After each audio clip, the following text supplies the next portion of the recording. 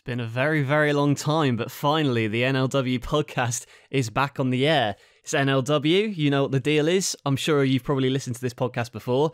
If you haven't, I've been on a bit of a break with a bunch of stuff like filming and everything, and I was only planning on taking a break from the podcast for like a week or two, and now I check and it's been like 2 months, so yeah, oopsie. But I did want to get back and do this because I find it fun, you know. I've had a lot of people kind of reach out to me and it's been really nice, so thank you to everyone who sent kind of kind messages in response to one of my last videos where I talked about my kind of motivation for pick fedding going down a little bit. So yeah, it's very reassuring to know that people are kind of experiencing the same thing that I am, and you know, I appreciate the kind words, and yeah, I would agree 100% with a lot of what people have said. Maybe I am kind of, I don't know, stretching myself too thin, as I said.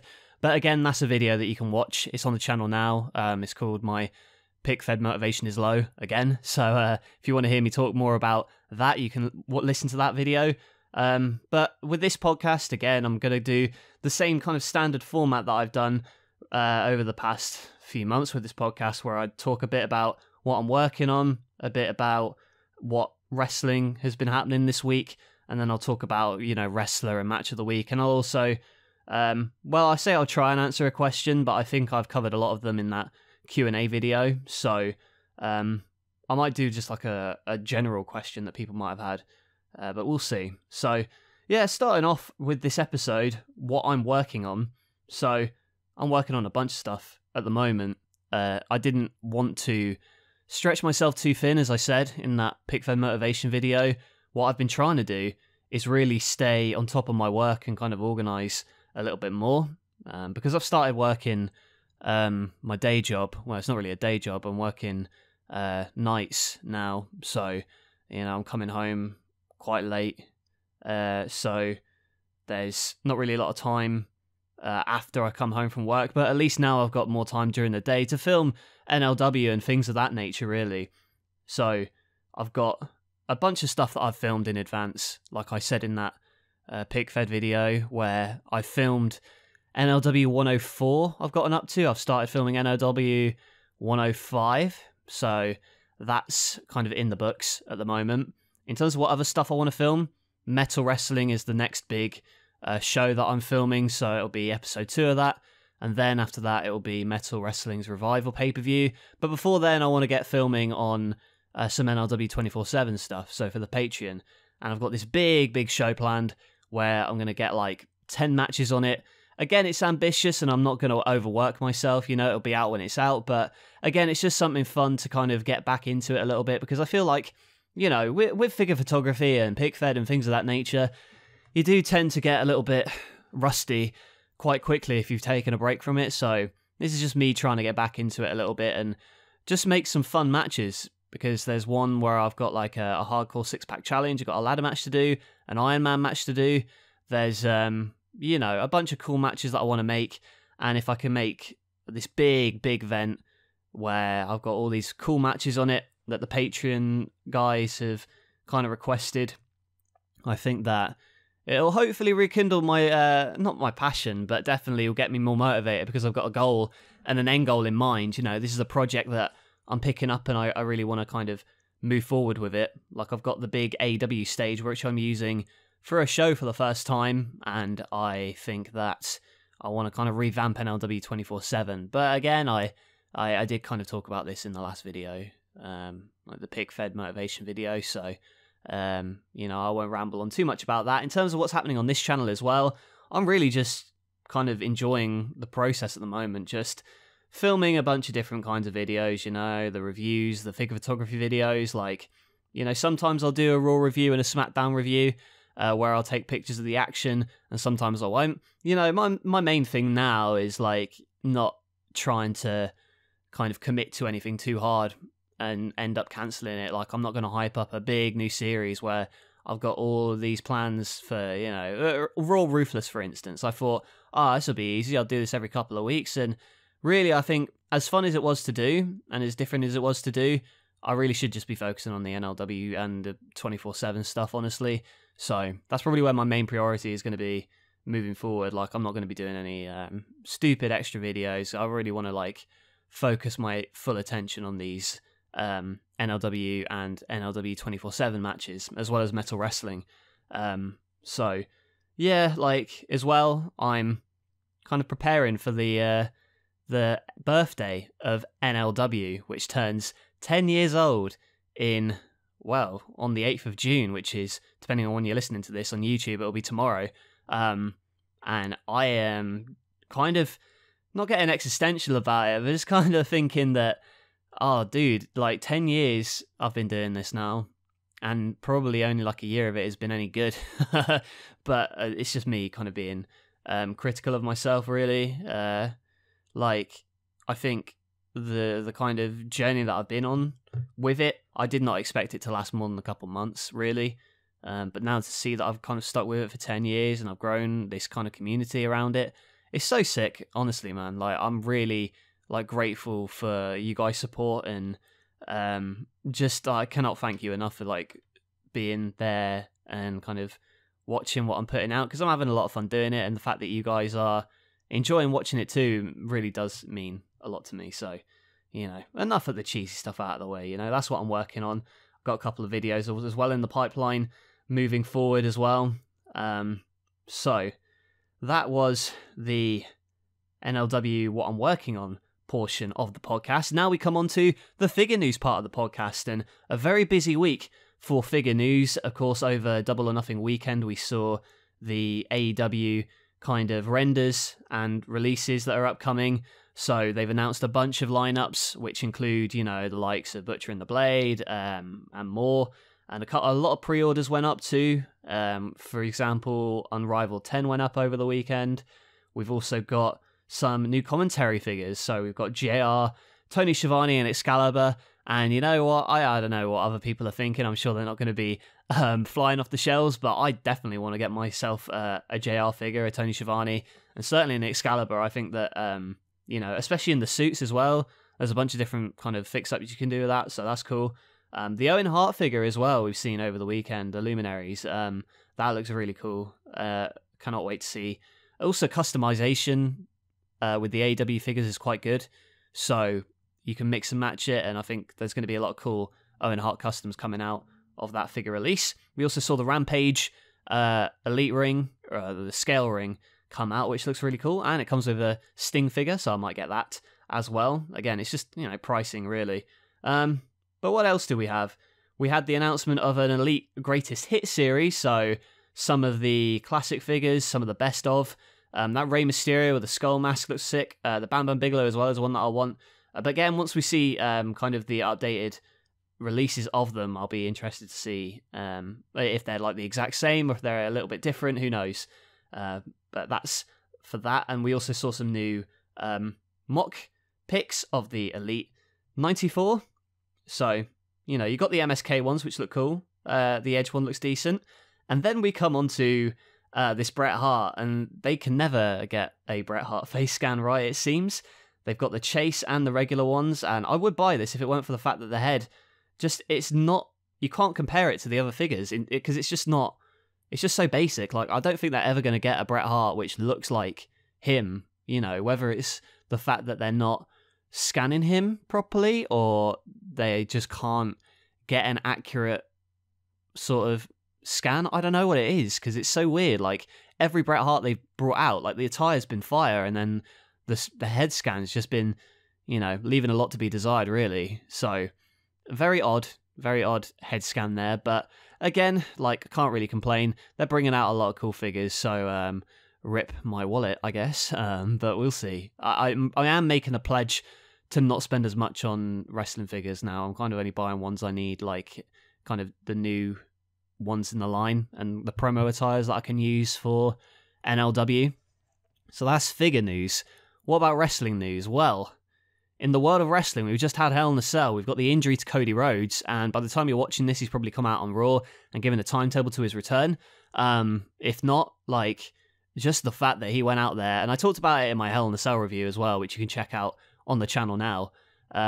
Just the fact that he was able to go out there and have a kick-ass match with basically one arm is insane. And, you know, you do worry a little bit if it sets a precedent of people getting injured and thinking they have to kind of outwork everyone and get out there and just put on a show.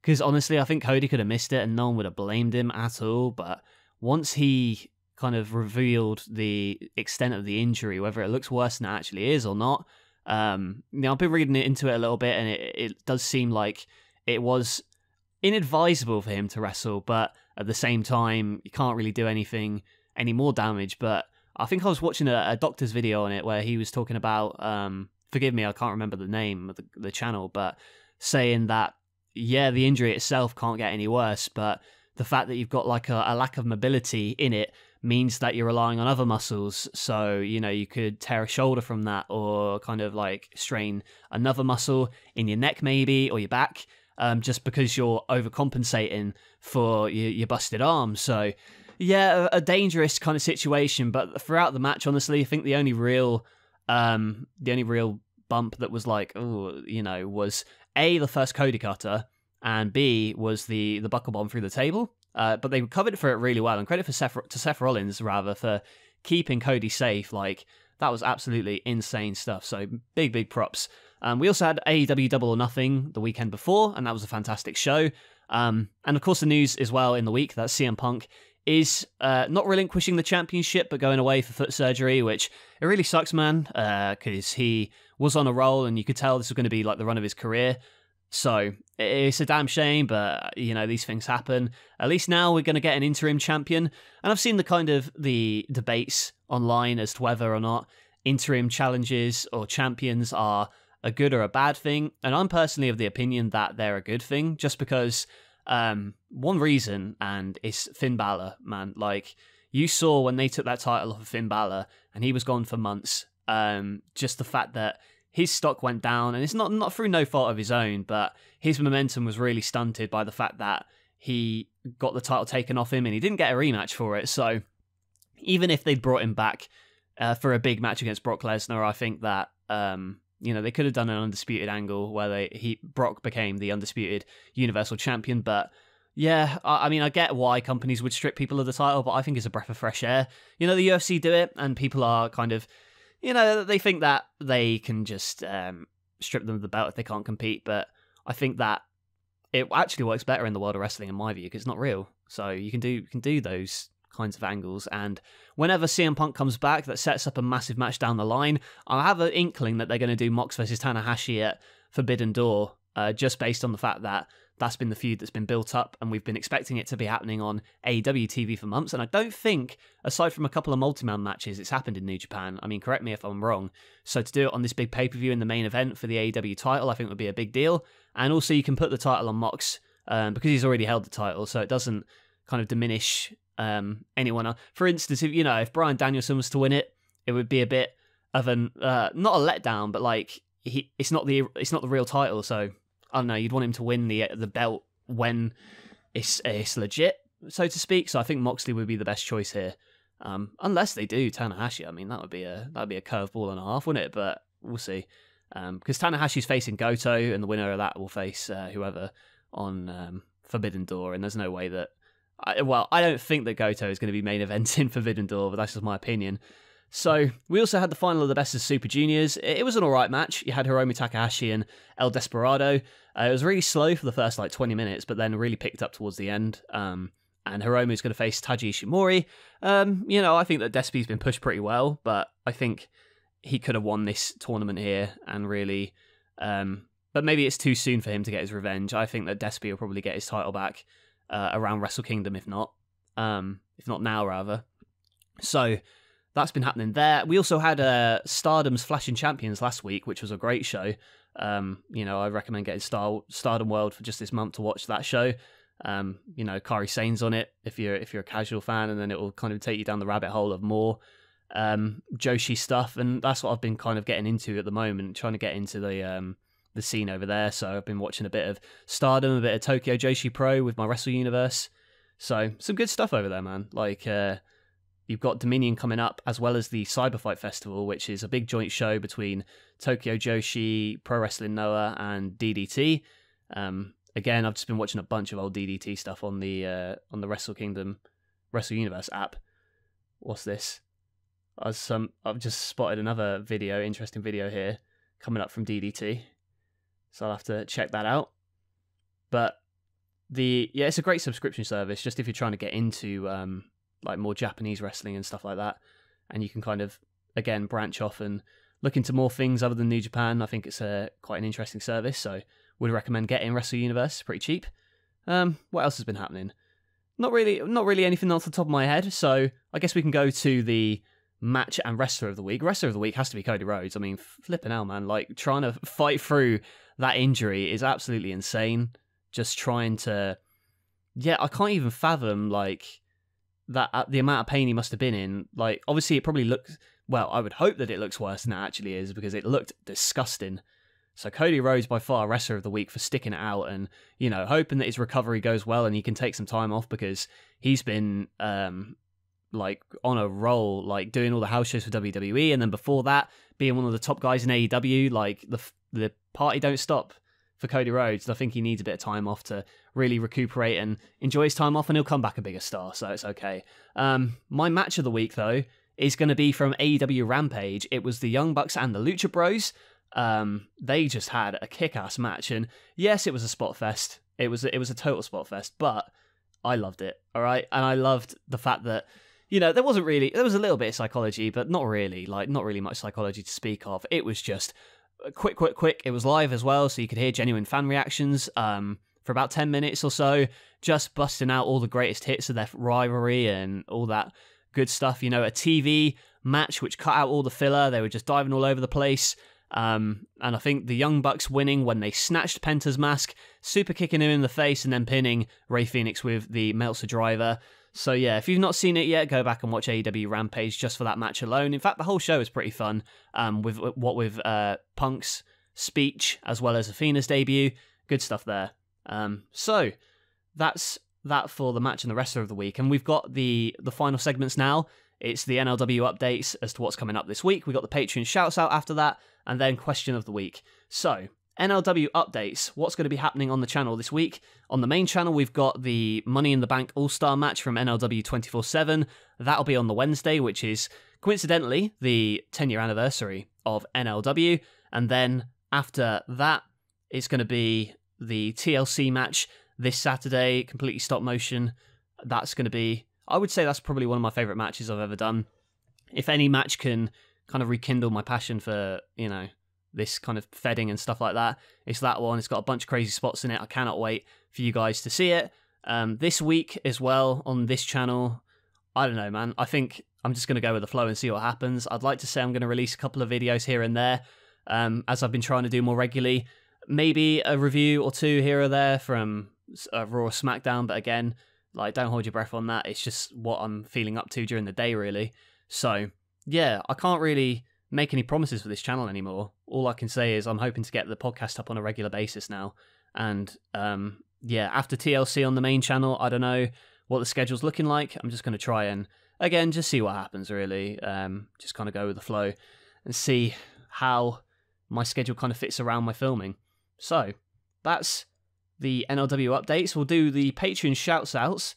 So here we go. Thank you very much to Kid Zap, Outros World, Devin Dowlin, Ryan McCarthy, Cupid, Anthony Hill, PTW Animations, Cringe God, Flynn Lampkin, John, and Remy Montoya. Thank you all for being patrons. If you want to jump over onto the Patreon, help out the podcast as well by subscribing for just $1. You can get an audio version of this podcast, which you can download and take on the go with you, as well as, you know, a bunch of early access stuff for NLW 24/7. So, you know, if you want to support the channel, then go over there. You can sign up for just a month if you want and then quit. It's perfectly up to you. So, thank you very much to all my patrons. Question of the week, really. I'm going to say the question of the week for myself, I guess, because, you know, leave some questions in the comments as well if you want to be featured on this podcast. But yeah, I've seen a lot of people asking where Raw and SmackDown Ruthless have been. So I guess the question of the week can be for everyone who are asking, where is Raw and SmackDown Ruthless? Answer is, it's cancelled because I'm lazy and I think I've been stretching myself too thin. And as much as I enjoyed making the matches for that show, and as much as I enjoyed doing it as like a little experiment, I think that my main focus now needs to be NLW and Metal and NLW 24/7, because those are the ones where I'm I really want to put all my effort into now. Aside from, these bonus videos on this second channel, they don't take as much time to make, so it's not as much of a commitment, but the ones where, I've got to set up the arena, I've got to set up filming, like at the time when I announced the series, it was feasible for me to do it, but now it's just not worth my time, really. Like, as much as I'd enjoy it, if I had all the time in the world, of course I'd be making it still, but yeah, I've got a bunch of stuff, like bonus matches filmed, so I might release, in fact, I definitely will release at some point in the next week or so, a compilation of what was supposed to be episode 3 and 4 of Raw and SmackDown Ruthless, but it's just going to be like a match compilation rather than actual episodes, so yeah, do look out for that in the next month or two, just depending on how I'm feeling really with it. But that's why I've kind of ended that, and just really why I'm trying to focus more on keeping my mental health in check and keeping myself motivated, because again, if it ain't fun, there's no point doing it, and I want it to be fun, and that's why I might do something random here and there, like a Raw Ruthless, and then end it the next day, who knows. But I think for now, the main focus is getting NLW on the right track and filming everything heading into WrestleMania. That's my focus. So, that's the return of the podcast. Thank you very much for listening. Do subscribe if you enjoyed and like the video as well. Be sure to comment down below your questions for the podcast. I'd love to hear them, and I might even answer one on this podcast next week. That's it from me. Thank you for listening. I'll catch you guys later.